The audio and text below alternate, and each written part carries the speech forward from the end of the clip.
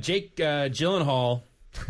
Galileo Vinny, Hall. our resident Gyllenhaalic. Ooh. You posted a little story this morning about how the first images of Gyllenhaal as the Prince of Persia have leaked out on set. Floated. You see him walking around holding hands with some lady and not wearing a shirt. Nope, shouldn't be.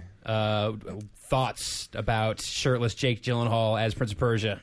Somebody needs to put him on a set immediately. He should not be allowed to walk around like that in public. Yeah, the issue He looks like he should be just in Santa Monica somewhere, just like looking for like a good burrito. He looks so out of context. It just makes me. Yeah, the guy with the Under Armour hat on behind him and walking by the Dodge minivan. It's seeing him out of context. I imagine is not. It's not doing it for me. Like, to me, everything in that picture just says, dude. I mean, he does have the thing where it looks like he has like a flannel wrapped around his waist, even, and it's draping down. Exactly. Yeah, he looks like a dude who should be on a couch somewhere, kind of sweaty with a bong next to him, just kind of like a bag of Cheetos. So he looks like the Prince of Jake's Persia. Couch surfing for the summer. He's going to get a job in September, so it's cool. He's not going to hang around much longer. Don't worry about it.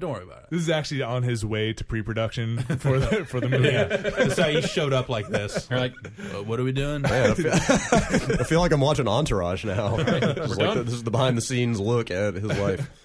Yeah, I don't know. It's maybe his facial expressions that all just look terrible and caught out of context. Looking at these shots makes me think they should just cast Matthew McConaughey in this role. Sure. Yeah. I like the kind of more. I like a skinnier, kind of more acrobatic. I think Brad and I were talking about it for compact. I guess more Persian prince, perhaps. Well, maybe that also. Well, I mean, here's the thing: is if you do a side by side of this with the box art for the Sands of Time, like physique and costume and everything, it is almost exactly the same. Pretty close. Yeah, that's true. But then you do the box art comparison with Mega Man and the actual game, and you're there isn't always a correspondence between box art and the game. Well, when they make Mega Man the movie, would you rather it was based on the game or the box art? Definitely the box art. Come on. Box art. So there you go. So in your fucking Ed Norton face. is the Mega Man. Yes. John Travolta is Mega Man. Oh, Yes. man, what are you doing? If they went with the game, who would it have to be? Like Danny DeVito as Mega Man? Like, who would wear that outfit well? Paul Young Sorvino. Jeff Bridges. Prince Persia looks good. Sure. The game? The dude. Yeah, I think he looks fine. I think all that right. they have a look for him, and it seems like it closely mirrors the games, and yeah, It just doesn't seem like a story that's very compelling when told as a movie. Well, apparently they're totally going outside the. Yeah, I mean, who canon. knows what the story will be? I just mean the core tenets of it that they'll have to stick to, which is guy with genie pants and big curved sword saves princess.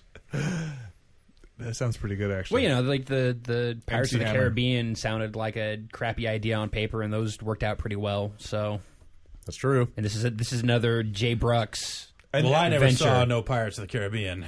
First one's not bad. You missed out. I like the first one an awful First lot. movie is actually quite The good. second one is a little crappy, but then I think they bring it back around in the third one by Really? just going completely up their own ass. Oh yeah. It is such a phenomenal, just They did grand that. stroke. It's Yeah. like They did that. I'm not Yeah, going to that- see a Johnny Depp movie until he reteams with Peter DeLuise.